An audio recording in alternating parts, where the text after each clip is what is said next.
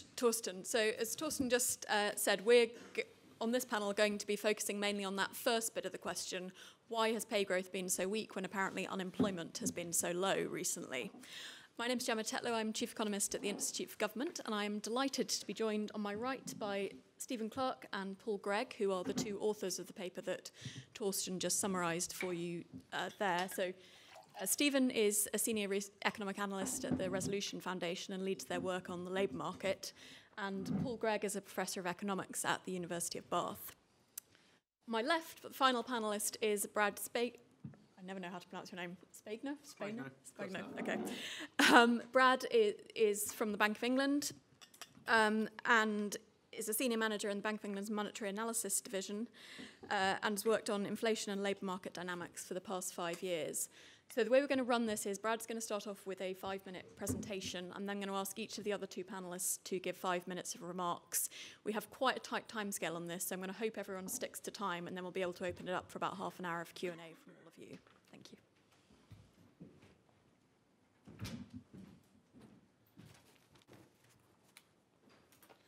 Okay, good morning, everyone.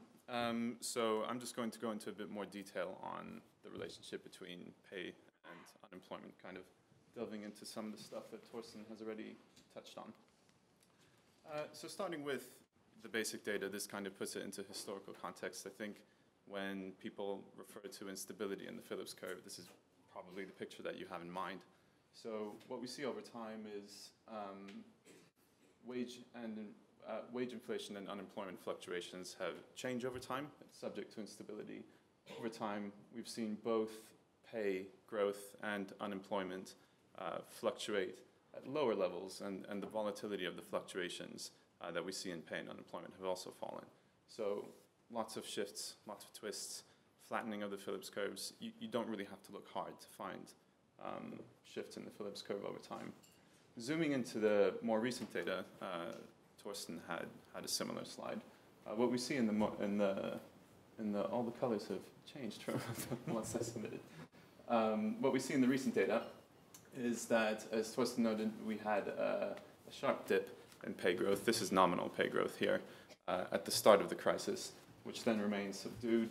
And around 2014, when the labor market did start to tighten sharply, it's not as if we didn't see any impact on pay. We did see an impact on pay, especially private sector pay, which is the red line here. And more recently, there's been a bit more of a boost in public sector pay.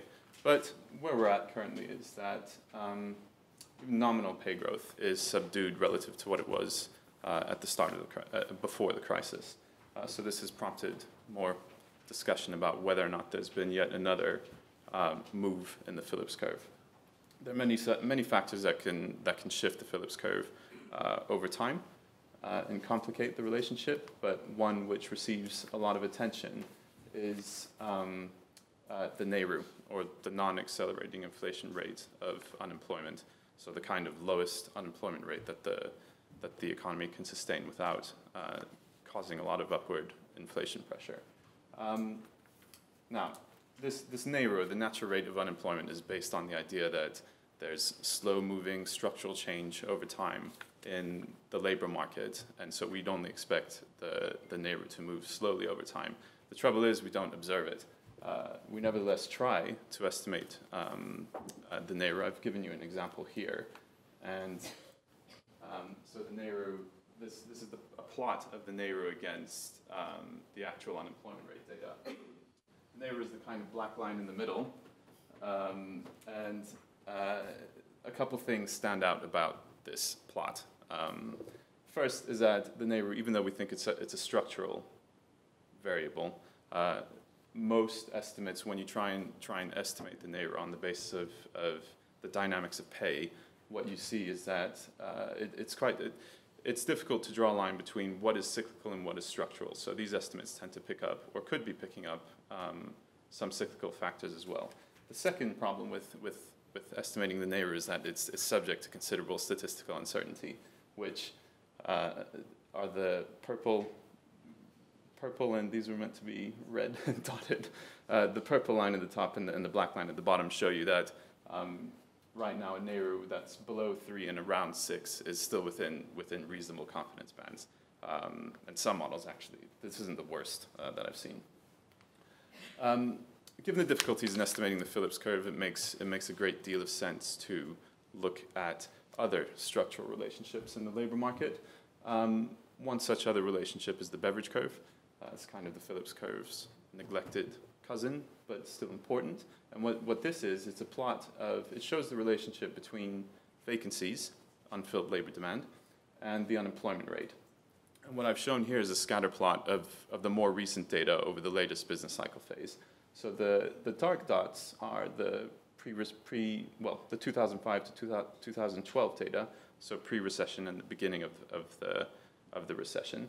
As you can see, we had a very sharp drop in labor demand as unemployment rose. So the labor market was very slack at the bottom right of this scatter plot. And the lighter dots are the Beveridge curve during the recovery phase of the business cycle. So the labor market has tightened considerably. The ratio of vacancies to unemployment is a very standard measure of labor market tightness that we use. And what you can see now is that we have a higher vacancy rate. So as a proportion of the labor force, vacancies are higher than they were before, and a lower unemployment rate. So on this conventional measure of tightness, the labor market is super tight, right? So what we'd expect when we look at this data is that workers are transitioning, unemployed workers are transitioning into employment at a fast pace. But when we measure the outflow from unemployment to employment, it's really actually not that impressive once you condition on how tight the labor market is. And that data is in the left panel over here, where you can see that about 27% of all unemployed workers, unemployed people, transition into employment in the following quarter. That's roughly where it was at pre-crisis, but given how tight the labor market is, we would have expected this rate to be higher. So how can we explain low unemployment currently? That has a lot to do with the inflow into unemployment. So from employment to unemployment, that rate is actually lower than it was pre-crisis. And even though the scale here is quite small, on the second panel to the right, this is the percentage of employed workers who flow into unemployment each quarter. So even a small percentage there, because it multiplies a big number of employed people, can have a big effect on the unemployment pool. And that's lower than it was prior to the crisis. So what we see is kind of the pace of reallocation maybe slowing a bit in the labor market.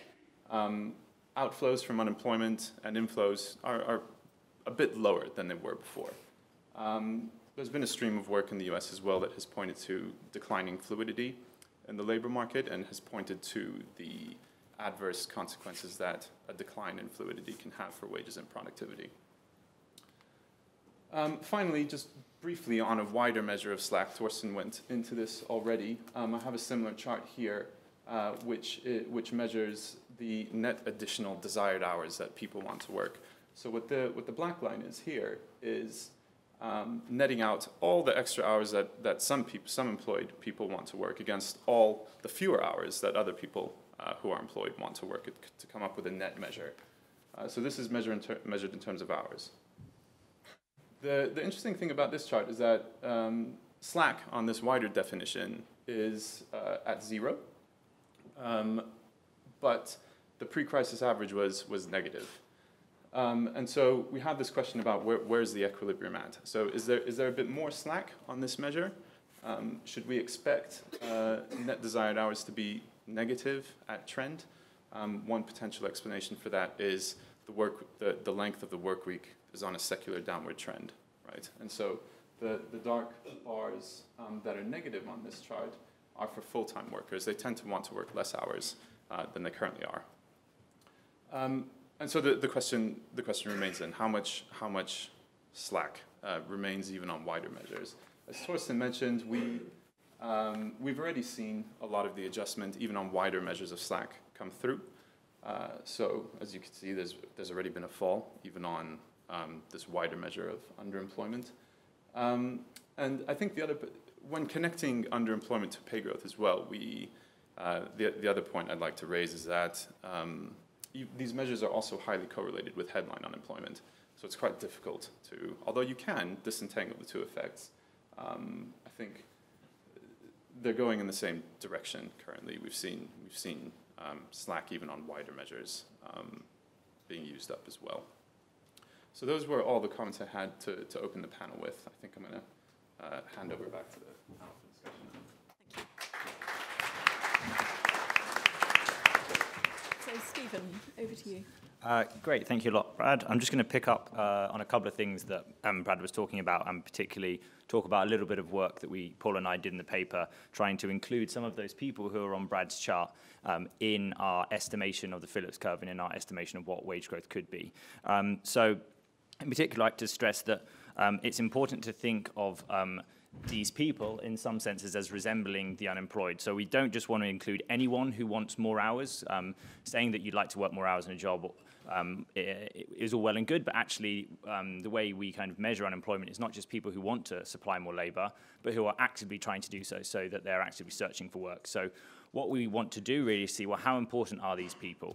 There are a lot of people, there are quite a high number, as Torsten said, so about 700,000 people at the moment in the UK are underemployed in the sense that they want more hours or they'd like to work full-time because they're working part-time at the moment, and they're actually actively trying to do so. So that's the group we're interested in. To say a little bit more about them, 3/4 of those people work part-time, perhaps unsurprisingly.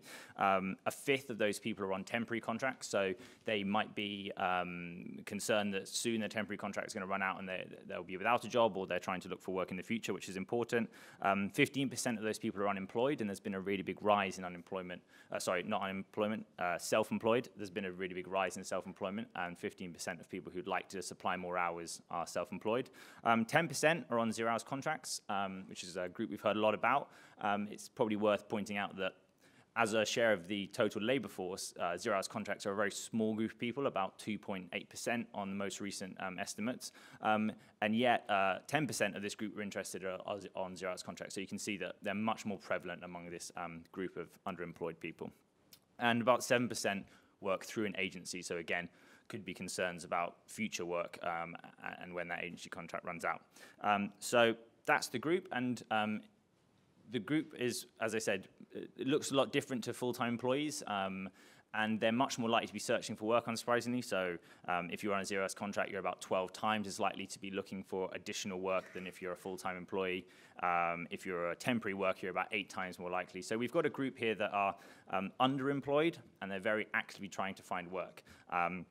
And so what Paul and I do in the paper is try and include those people in our measure of labour market slack as a distinct but similar group to the unemployed, and see if you include these people, do we find this relationship between pay growth and slack, which according to some models and some data, as Brad showed, is kind of missing in the most recent period. And what we find is that if you include these people in this measure, the relationship between slack and pay growth is a lot stronger. And doing so means that kind of between the period 2014 and 2017, which is kind of when the latest good data on this is available, we estimate that including these people probably explains, as Torsten said, about a fifth of the puzzle of why wage growth was slow in the recovery period. It's worth saying that they're probably doing less to explain the wage puzzle now, as Torsten said, but I do think there are 2 really important takeaways from the work, and the first is that we do need to include these people in a broader measure of slack. They do look a lot like the unemployed, as I said. They're trying to supply more labor, and they're actively doing so, and therefore including them is important. I think doing so will give us a better handle on where the labor market is, and it also seems to be particularly important when you're coming off the back of a recession to include these people. And then the second thing that I think is really important is that we should be more aware of this group just in general, because without wanting to perhaps future gaze too much, it's likely that unemployment was a pretty good measure of slack in our understanding of the labour market in the days where majority of people work full-time, 8 hours a day, 5 days a week.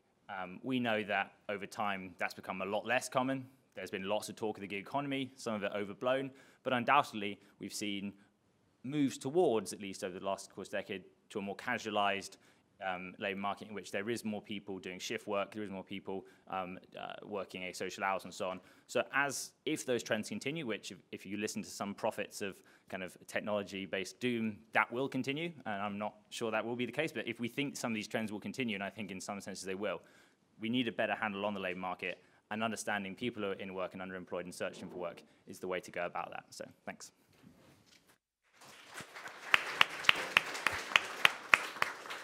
And finally, Paul. Right, I'm just going to make a few short points. Brad sort of put something up about the natural rate, or the NERU, sustainable rate of unemployment, and I just want to make sort of one observation, which is some people sort of seem to have a view that if you push unemployment below the natural rate, wages and inflation explode on you in some kind of dramatic fashion. That's not the case. Yeah, that it's widely held in the 1960s that we had unemployment below the kind of natural rate back then, and inflation and wages grew in nominal terms by about 2% over the decade. Yeah, in other words, if you're not massively below the natural rate, the expectation is for a slow and reasonably steady rise in inflation and wages rather than a dramatic explosion. So part of the story which we need to be had is that this takes a bit of a time to know where you are. Yeah. Right, and the Bank of England has time to find out where it is. It's not going to be a panic. Yeah, it takes. You will see it evolve, and you'll see it in sufficient time to take any kind of action if we are pushing unemployment too low. Then I want to put onto this kind of wider slack kind of idea. Most vacancies in the economy, we saw the kind of unemployment vacancy relationship there, but most vacancies in the economy outside the bottom fifth of the pay distribution are not filled by the unemployed. Yeah? They're filled by job-to-job moves. Yeah? So the best characterization of the labour market is that the unemployed typically enter the labour market in the bottom fifth or bottom third of the wage distribution into jobs which are relatively elevated in the proportion that are 0 hours contracts, agency work, temporary work, part-time work. Yeah. It didn't used to be the case that the entry wages, entry jobs had low hours back in the time when most people worked full-time. That wasn't the case. It is now. So the entry point is relatively low-houred. Yeah. And that the people entering into that segment of the labour market, the entry job section of the labour market, typically want to move on fairly quickly. Yeah? They are out of equilibrium. Yeah? That's not where they want to be. They're wanting to move on. So if you look at active job search by those in work, it is massively elevated amongst part-time workers, amongst 0-hour contract workers, agency workers, temporary workers, etc. That's the description of the labour market. So you have a sort of an entry point, and then you have progression. Yeah, and the progression is pulling people up, up the distribution through moving job to job kind of migration. Okay, so unemployment and its relationship with typical wages is negotiated, if you like, or it's mediated by what's happening in this kind of entry portion of the labour market, yeah? Because the pressure or the difficulty of filling vacancies at the median is not really about the unemployed, because that's not where they're coming from. It's the pulling up of people from lower down the distribution, yeah? What we show in the paper is that those entry point jobs, if you like, the actively looking for work to leave those positions, remain substantively elevated relative to the pre-crisis period.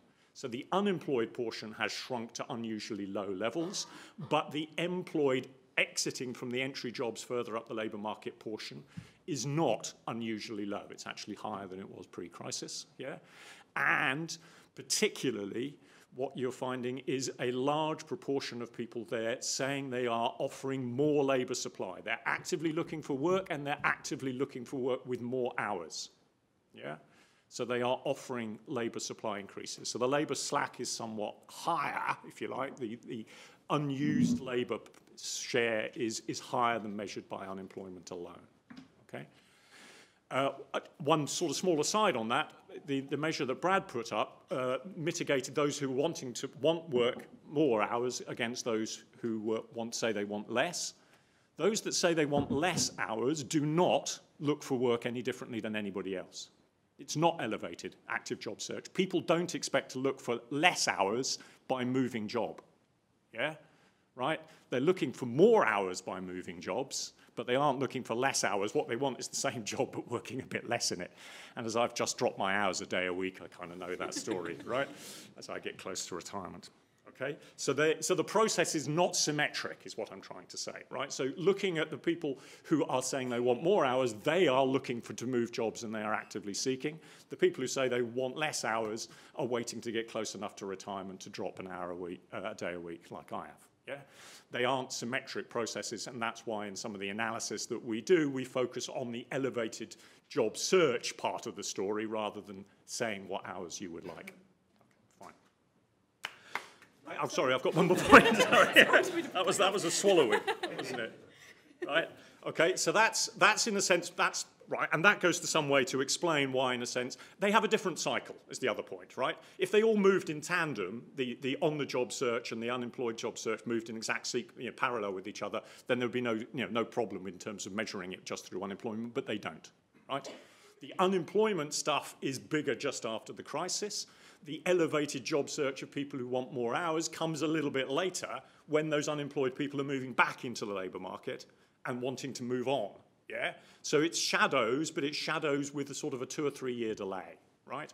So unemployment hitting lows, the labour search, if you like, on the job search is 2 or 3 years behind, and that's kind of where we are now. Right, so I can finish on that bit. I just want to say one thing on productivity. Productivity and wages are mutually linked. Yeah, they aren't clear processes by where one drives the other, right, in an ordered kind of process. As Torsten sort of showed in the kind of stuff, the early phase of the downturn was that we had big falls in wages which saved jobs and reduced productivity. In the early part of the recession, it was the wage fall because of the big devaluation which was pushing employment, holding employment up, but pushing productivity down. At that point, it was wages first was driving the productivity story. Yeah? But there is a sort of virtuous circle here, is that over time, the long-time processes, productivity creates the earnings power within the economy for wages to rise. Rising wages creates the incentive for firms to invest in labour-saving technology because it's got more expensive. Right? In that early phase, it got cheaper, and hence firms didn't invest heavily in labour-saving technology, and productivity fell. Yeah?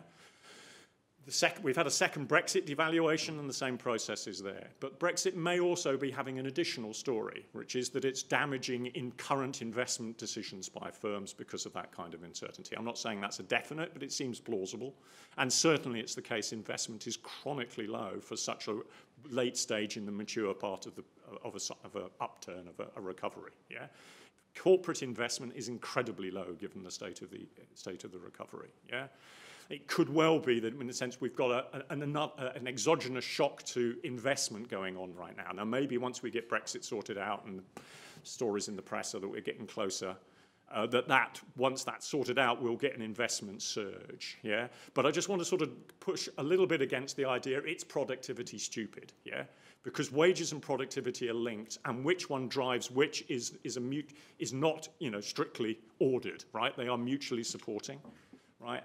Our problem at the moment, if you like, is that the wage growth is unusually low, and with the devaluations, real wages are incredibly low. That's not giving firms big incentives to invest in technology, right? And Brexit may be adding to that, which is causing us an additional problem. But we have, in a sense, we need to solve the two together, is what I'm saying, not just focus on one of them.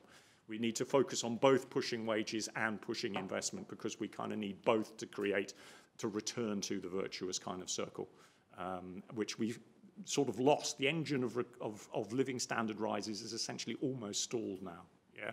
And we need to sort of pull on both bits if we're trying to move it, not just one. Okay, enough.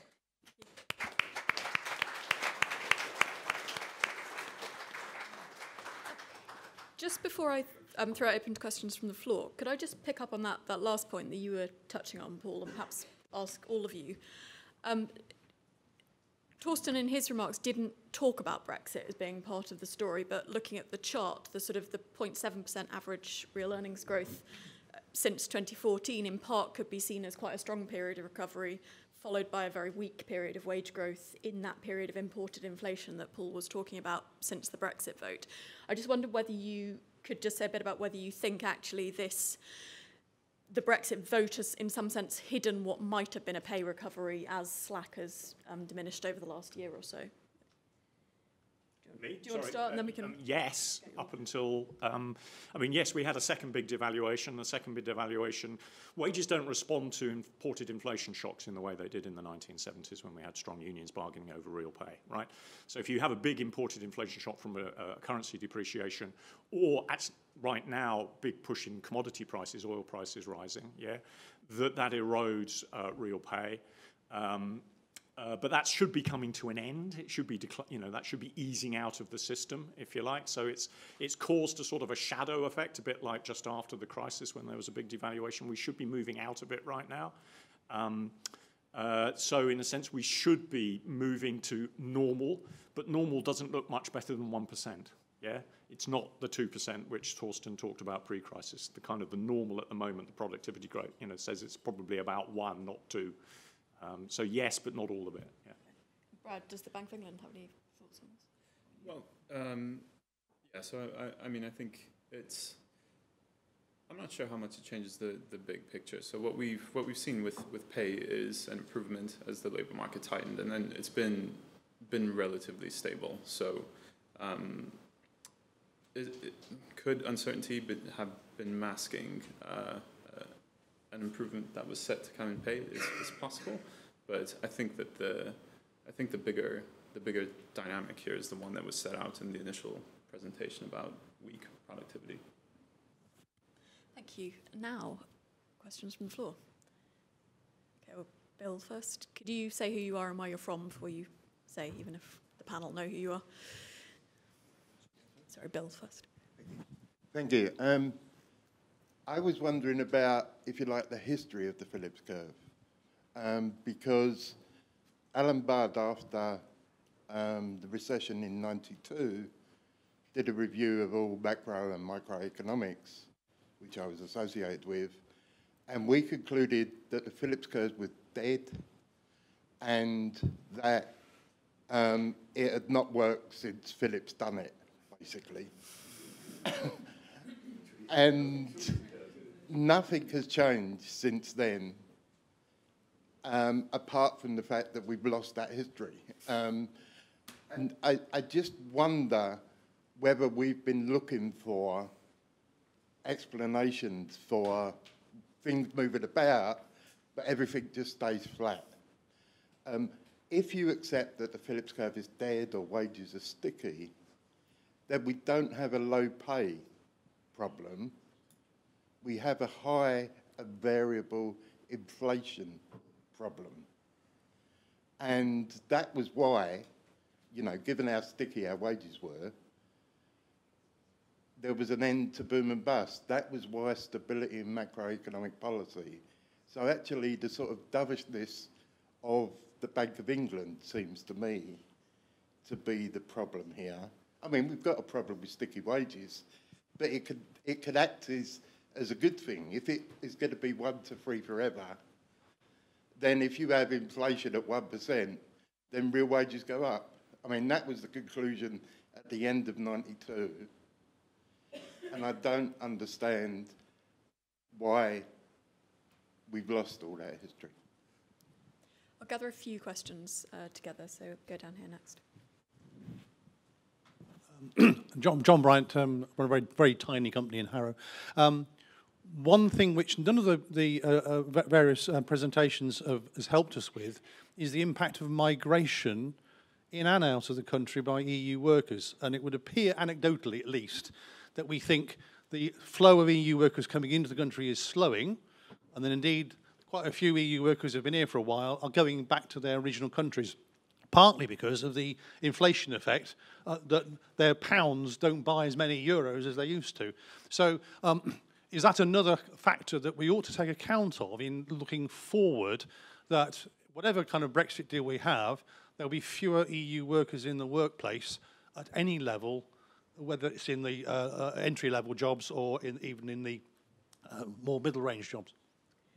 And I think the lady in the middle there with the headscarf on. Thank you. My name is Ishita and I'm on work experience for the Department of Education. And my question is, what criticisms do you have on policy regarding the economy? If you personally were a policymaker, what re-additions would you make to it? Great. Well, I'll get you to answer those. So just to recap, Bill claims that the Phillips curve has always been dead, and we've just forgotten that.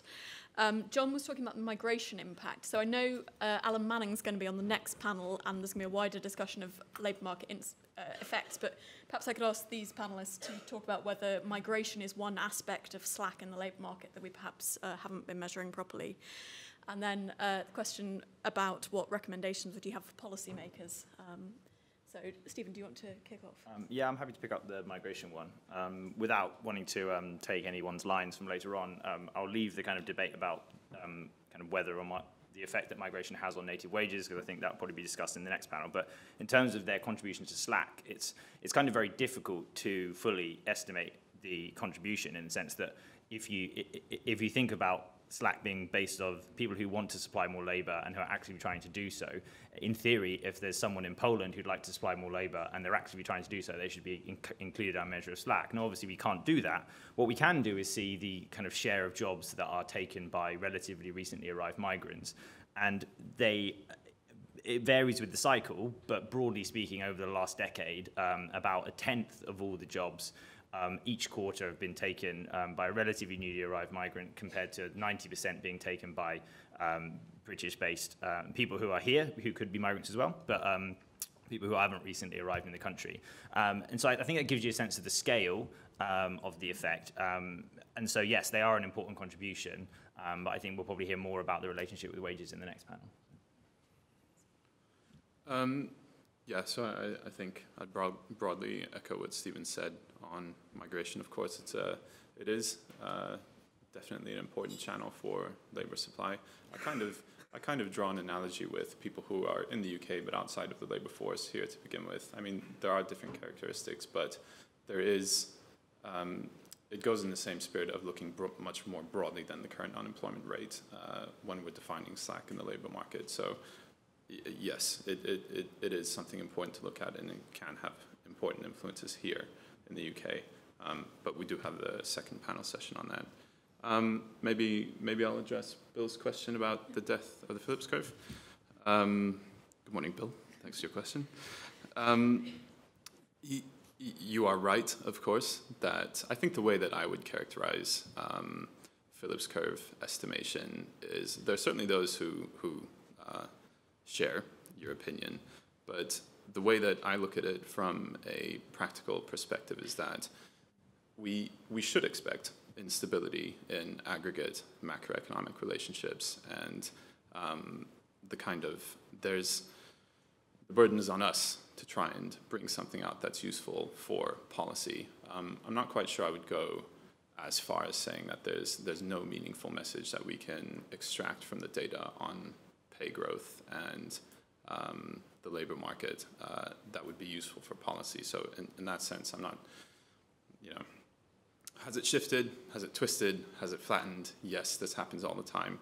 It's also not just the Phillips curve. The Phillips curve gets a lot of attention in macroeconomics, but the beverage curve, as I was describing before, is also one in which there's instability over time when you look at the aggregate data. And what we're seeing now is a lot of recent work, is the kind of work that Stephen and Paul have done, for example, is you go beyond the aggregate data. So we're not just looking at headline pay growth and headline unemployment, but a lot of the more recent work now goes into a much more detailed and granular dive into the data to try and say something helpful about these relationships. And Paul, do you want to take the last question about recommendations? Okay. Can I do Bill as well? Yes, absolutely. Okay, because I'll start with Bill, because that was just in the top of my head. So when you're looking at the aggregate macro relationship between unemployment, wages, there's lots of other stuff going on, which we've talked about: inflation shocks, productivity shocks, if you're looking at mean wages, things are influenced by minimum wages. Certainly what's happening to top bankers' pay is not about unemployment. There are lots of other moving parts, if you like, right? Which is why we want to look at the relationship at a subnational relationship, so regional, using regional data. So the aggregate shocks are the same and we can take them out in the data, but we can look at the relationship between unemployment wages within the country as parts of the country move relative to each other in terms of unemployment and see what happens to wages. What we show in the paper is that there was a strong and stable relationship between wages and unemployment over all of the kind of data which we have modern unemployment measures for. So in that sense, the Phillips curve is alive. I don't want to get too much into what exactly the Phillips curve is, but the relationship between unemployment and wage growth is there. It's struggling in the last 2 or 3 years, right? And it's kind of, and so if you look at it, how it's changed over time, the last few years have knocked the stuffing out of that relationship. But as we show that we seem to believe that some of that is because wider slack is not being included, and if you do so, the relationship remains. It's probably come down a little bit in strength, but it's not zero. Yeah? Unemployment, wages do respond to labour market slack at a regional level. Yeah? And that relationship is there and it's reasonably strong and reasonably stable. Okay, fine. Policy kind of stuff. So there's lots of policy things which we can talk about which have sort of come out of this kind of stuff, right? The first is, what would be really cool would be to have a currency appreciation, yeah? What's likely to do that? Well, in my view, a good trade deal, yeah? If we sought Brexit with good trading relationships, the big devaluation after the Brexit vote was because the markets took the view that our trading position had deteriorated and the relative value of sterling therefore had to fall in order for us to continue to be trading on equal terms, if you like. Yeah. If we sort that out with a decent kind of deal, and I'm not sure whether that's Canada with 10 pluses or keeping an open market for all goods, I would probably favour the latter. But whatever we do, if we do a good deal, we should see some form of currency appreciation. Yeah. So, and that would do some positive to this kind of thing, right? It's only temporary because it only sort of happens once, but it would raise our living standards. But let's talk about the other kind of stuff. So Torsten also highlighted, and something which I don't think gets enough attention, is that human capital development. You're in the Department of Education, so I'm going to talk about education. Yeah. There was a massive expansion of universities for cohorts born in the 1970s who were attending universities in the 1990s.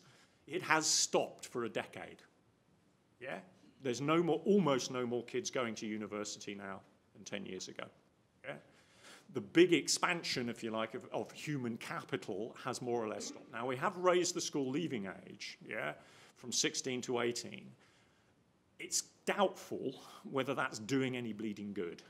Yeah, because as far as we can tell is that the people, what's happening is there's more kids staying in school than going into the labour market at 16, so they're losing labour market experience for resitting exams 2 or 3 times. Yeah, so what the net evaluation, the net effect of reduced labour market experience of people who generally leave school with low qualifications relative to doing a few resits and maybe getting your GCSEs in maths and English on the 3rd or 5th take, yeah? What the net effect of that is on their wages and their productivity is questionable at least, yeah?